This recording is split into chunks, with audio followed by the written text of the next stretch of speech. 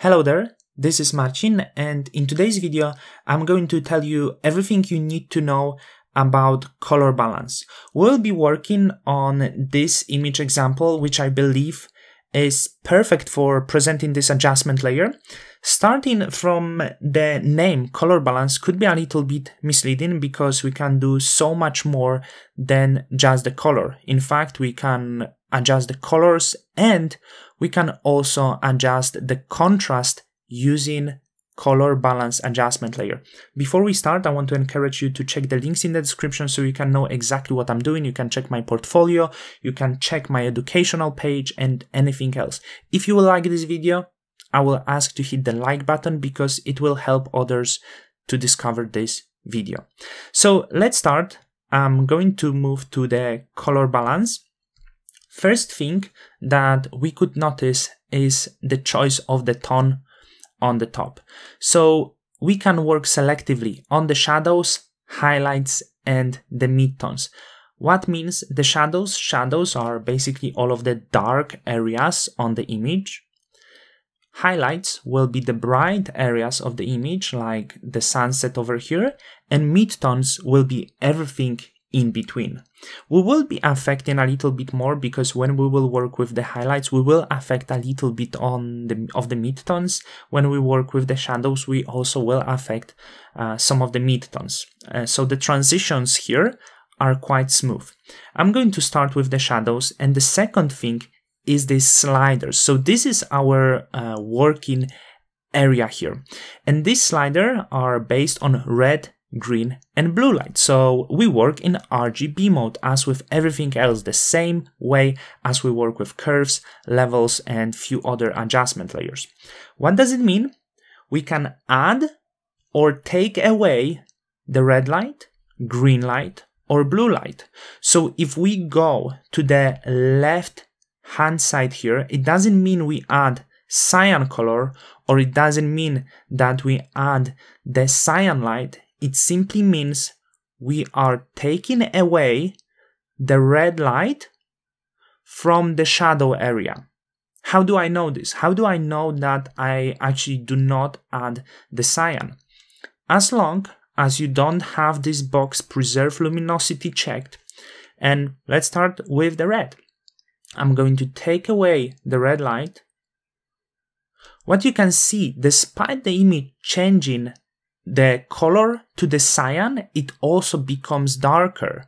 Why it becomes darker? Because we are reducing the red light on the image. So one, it gets darker, and second, we have only two other lights left in the shadows area, which is green light and blue light. If you mix these two lights, you get the cyan and the range from green to blue, and of course the cyan is in between these colors. If from the shadow area I will take away more, for example in this case I will take away the green light, as you can see, what I will be left with is the blue light. Have a look around the shadow area. First the image got very dark, and now in the shadow area we have nothing more than just blue light. I can change it to different way, for example taking away from the shadow area blue light, and I'm only left with the green light in the shadow area. I can have the different color around the highlights and the midtones, but specifically in the shadow, which is the area I'm working now, I will get the color only green, because this is only one light that I have here. And of course opposite, if I will be adding the red light to the shadows, first the image will be getting brighter and the amount of red will increase here. And this is the mix, so we don't have pure red, but somewhere in the orange. If I would increase green and blue, as you can see, I'm getting mix of this color and also brightening the image. And now the other thing. So I moved all of these lights to 100%. What you can see, shadows got brighter quite clearly. But one more thing that you can notice here, the colors did not change. And here is the name color balance, because we keep the same balance in the shadow between red, green, and blue. We simply increase the values exactly the same way to 100%. So as long as we keep the same values on these lights, the colors will not change. Now only light changed. If I will decrease one of these, for example, to 50, as you can see, I get different colors because the balance between these lights is now different. But as long as I go with the same values, I don't change the colors, but I only change the lights on this image. And the same way, if I will go to negatives, as you can see, now I darken the image, the colors stay the same. One more option will be this preserve luminosity here. So if we check preserve luminosity, as you can see, we are not going to change the light values, but only the colors. So in this case, if I keep the same values, I preserve the luminosity, so nothing changed on this image. So if we want to affect just the colors, we hit preserve luminosity and then work with the color balance to change the balance between different lights. And of course, we won't be affecting the lights here. So the idea behind this is pretty simple, and you can see we do not only work with the color here, but also with the lights. So now, as we understand what's going on here, let's try to do some work actually. So using the knowledge that we have and this knowing about this box here, preserve luminosity. On this first layer, I'm going to do the lights. So let's go with the lights. And this image is a little bit dark on the shadows. So what I'm going to do, I'm going to uncheck this box, preserve luminosity. I'm going to go to the shadows and I want to make this image brighter. So if I go with just one of this slider, I will make this image brighter, but I change the color. If we change preserve luminosity, we won't make the image brighter, but we only change the color. We can also work with the blending mode here, for example, changing normal to luminosity, and then I will be only increasing the light once again. But I want to get pretty straight here, so I'm going to increase the values same way. So made the shadows brighter. I do not preserve luminosity, so colors are not changed now. This is the first step. Then in the second step, I'm going to color grade the image using color balance. So I'm going to color balance, and this layer I'm going to rename into color grading. So I want to build some interesting mood. First of all, I do preserve luminosity. I'm going to the shadows and I want to make the shadows more into this moody, warm colors. Something like this. So I added some of the blue light, some of the red, and maybe some magenta. So I will get this nice autumn sunset vibe on the image. What you can see, even we preserve luminosity, we get the impression of the changing the lights. Why is that? You need to understand that each color has its own luminance. So even we do not affect the lights, the colors have different luminance. Some of them might appear a little bit darker. If you want to be 100% sure you will not affect any luminosity here, you will change blending mode to the color. And as you can see, now you don't affect anything. So what I'm going to do more, I'm going to highlights and I will add some maybe yellow to the highlights and some of the red. So I will get more punchy sunset. And when it comes to the midtones, I don't think I want to do much of the work in the midtone area here. So you can see I wouldn't need to add anything like this.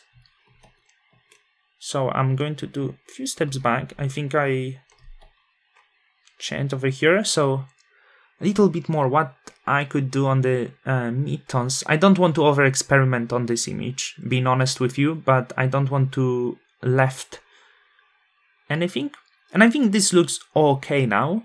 So I'm going to stay with these settings. Have a look. If we would not preserve luminosity, as you can see, Also, we can uncheck this and nothing would change now because we changed the blending mode to the color.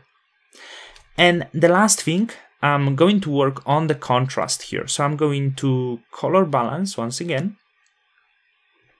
And I'm going to rename this to contrast. So I'm going to uncheck this. And we have two options now. First of all, we can adjust strict contrast with the same values using the color balance, or we can also change the blending mode later to blending mode that will be luminosity, and then we will be sure that we will not affect the color. So I'm going to start with the shadows. I'm going to make the shadows a little bit darker now. So not too much, maybe, to not make them too dark. -10 for each.